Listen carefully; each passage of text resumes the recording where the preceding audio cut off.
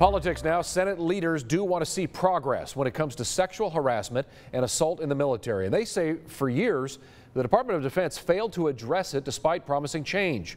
6 News reporter Jasmine Caldwell has the story for us tonight. The Department of Defense reports that almost 21,000 military service members were sexually assaulted in 2018. And while the sexual assaults have doubled, the rates of prosecution and conviction have fallen. People who commit sexual assault are like sharks hunting. You aren't aware of them until they attack. Through accountability, we can make the water so hostile to the shark that they are afraid to hunt.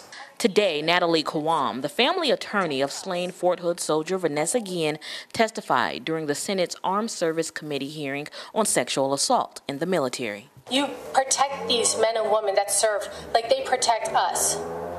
I only speak because I know what I'm talking about, as do you. I know what they're going through, and I know what they say to me.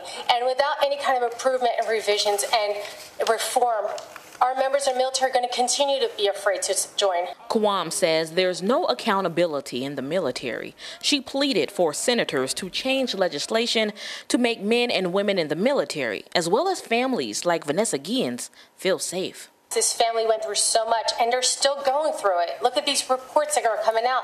They still don't have answers. We need change. We need legislation.